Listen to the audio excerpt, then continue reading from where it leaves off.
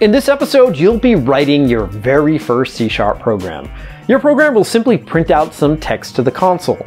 Printing to the console is a nice way to get started and get used to the environment, and it, well, introduces you to your very first command. This is called console.writeLine. Now, you may be confused. Here we have this thing called a console and a statement called writeLine. What's the deal with the period, and how about the parentheses? You'll learn about all these things soon enough. And well, here's the thing. As you learn a language such as C#, you're going to see lots of things that you don't understand. You may be tempted to learn everything at once. You want to know what every bit of code means, but this only makes it harder for you to understand the core concepts. Instead, embrace your confusion. In time, it will make sense. You just need to get there, one step at a time. Programs appear to be convoluted and not make much sense, but there is logic behind everything you do, and as you dive deeper into a language and programming in general, these things will become clear to you. Okay, we're going to get started writing our first C# program. Well, actually, I should say our first C# statement. Here I have my solution open, and I have program.cs open. So if you don't have that open, you can look in the Solution Explorer over here and click program.cs. Now again, we're not going to be breaking down what all these things do. You'll be learning it in time, but for now, we're just going to focus on writing this statement. Now you can see here we have this thing called class.program in a static void main.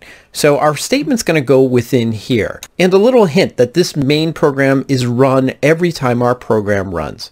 Okay, so we're going to write console. So we're going to do console like that.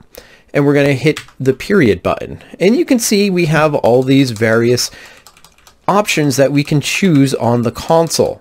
What we're going to choose is called writeLine, like so. Now we'll provide some parentheses, and within the parentheses we'll provide what we call a string, and this is just simply text, and we'll write hello world, like so. And this is a standard C# or a standard programming practice. The first program you write is something that prints out hello world. Now you'll see over here at the end we have this little red squiggle. This indicates that we have an error, and in our case the error is that we're missing a semicolon. A semicolon is pretty much the period to the end of a regular sentence in English. All our statements in C# must end with a semicolon, so we'll add that here, and you'll see that squiggle goes away. And that is our first program. So this just simply prints it out. Now, one way to run the program is to hit this start button right here. But if you click it, you'll see this output goes here, and then it just starts and stops. You may get this message here. You don't have to worry about that. We can just close this here. So we don't get to see the output of our program. And the reason is we're running in debug mode. So if I come up here, debug, you can see here, start debugging. If I want to actually see the output, I can click this button here, this start without debug button, or control F5. And when I do that, you'll see right away, we get our command window and it prints out the message, hello world. And if you click that, if you press spacebar, it goes away. Now, believe it or not, we actually created a real program. In fact, we can see our program by coming into our Solution Explorer here, and I'm going to right click the project, and you can see here we have all these different options. Actually, let's click this program like so. And you can see we have all these different options, and you'll notice we have this one that says Open Folder in File Explorer. So let's do that here. And this is where our solution is being kept. And if we go into the bin file, right, or the bin folder, we have these two additional folders, debug and release. And if we just click on release, we can see we have beginning-c#.exe. And I can click that, and that just runs that super fast. But we can actually see this in action if we type in PowerShell. And what I'm going to do is navigate to this path. And I can hit the tab, and that will do autocomplete for me. And that's really helpful. And I will type release here. And if I hit ls, this is to list the contents of the directory. You can see we have our exe. I'll just hit beg and then tab, and we have our program here. So if we click enter or hit enter, you'll see we get our program hello world. Now, oftentimes you may want to comment your code when it's not exactly obvious to what you're doing.